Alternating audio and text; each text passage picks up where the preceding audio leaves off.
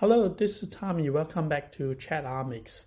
So in today's video, I'm going to share with you several commonly used but powerful, useful UNIX commands for you to wrangle genomic data formats. And we know bioinformatics is notorious for different file formats. For example, you can have a FASTQ file, FASTA file, BAT file, or VCF file. But in essence, all those files are just regular text files or TXT files.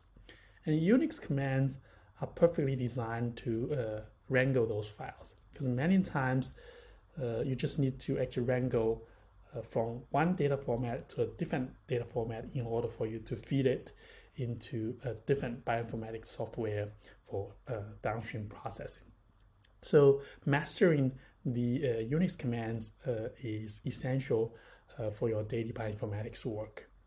And today I will show you how to use commonly used commands such as head, tail to explore the file, and what WC or what count, sort, unique, cut, and demonstrate two commands, seed commands and awk, AWK commands to wrangle a file called BAT file.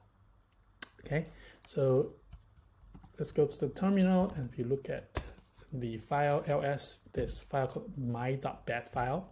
So bioinformatics, they usually use this suffix to determine what kind of format it is. This is the BAT file, but in essence just a txt file. We can use the cat commands to look at the file content. So if you use cat commands, it will print out all the contents, all the rows for that file. And so this is one of the simplest file format called BAT file. So you have three columns: a chromosome name, the start and end.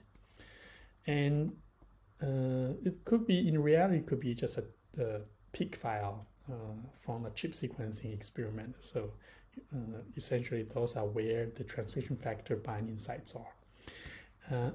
So you want to see, okay, how many rows or how many peaks in this file, so you can pipe it to a command called WC or what count -L, or only want the line number.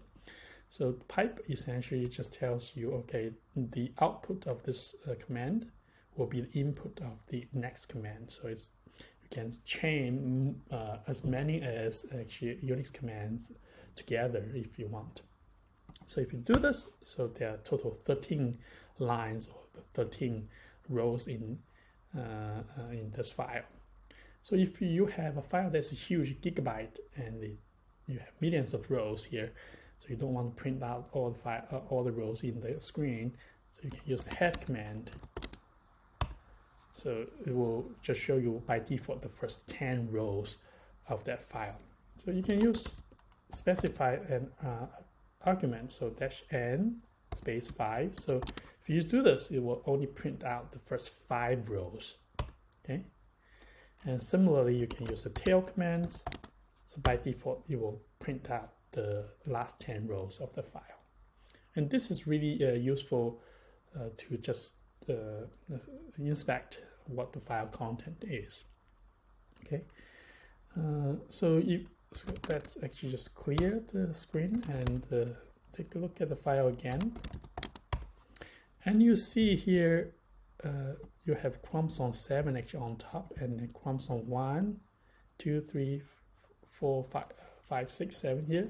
So what if I want to sort those rows based on the first column here alphabetically, but also the second column here by number? So what you can do, you can use so you can pipe it into the sort command, and then you can specify the first field, the -K11, meaning the first field alphabetically by default, or then the second field and by number. So if you do this and you see that first column here, the first row here, the chromosome 7 here, will be moved into the lower bottom here, like 8, 10 here. And once you sort the file, you can easily spot, okay, there's actually a duplicate line here. So how do I remove it? Okay, so what you can do, okay, this trick here, you can use up arrow. It will recycle the previous commands, and if you keep press arrow, it will keep recycling, and so you can find the ones that you want to modify upon. So you sort it, and you can pipe it into the UNIX commands, so which will only give you the unique rows. Okay, and actually to verify that we can actually pipe it back to wc-l to see how many lines we have now. Now we have 12. If you remember, we have like 13 rows actually in the original file, right? Okay, that's cool. And how about I want to save this unique row, those rows to a new file? So you can do so, and you can use the greater than sign and say, okay, I want to save it to a new file called unique.bed. And you use ls again, and you see there's a new file that's generated. And if you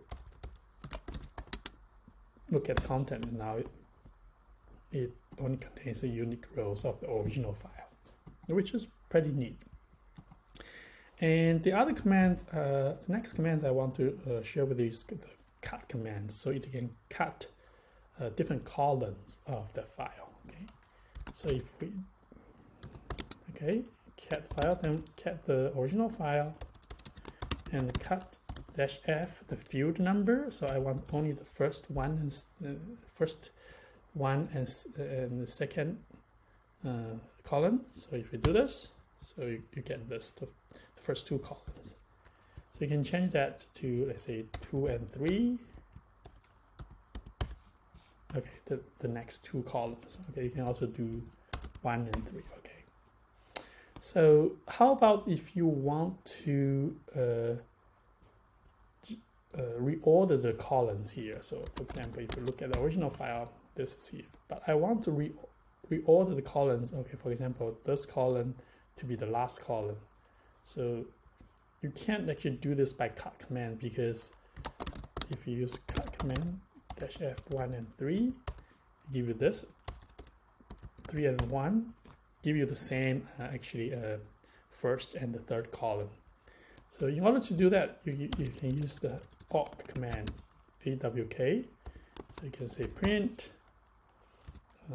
so the third column, and then by tab, so you quote that tab, so /t, that means there's a tab here, and then now you see $1, this is the first column, and use the curly bracket. So now you only have two columns, and then you have actually the first column reordered to the second column here. Okay, so you can do more here. For example, let's say keep the first column, the chromosome name as is, but you want to actually reorder the third and second column here. So tab again, and S2 here. So if you can compare the original file here. So you see those two columns, they are switched. Okay. You can use awk commands for even more things. For example, you have numbers in the second and the third column, and you want to add up some numbers or minus some numbers. What you can do here, you can do awk print command S1, make it the same, but this, for the second column, I want to add just 1, and then S3 the same. Okay, so if you do this, you will see the first column and the third column remains the same, but the second column you add 1 actually. Okay, so 8 becomes 9, 1 becomes 2.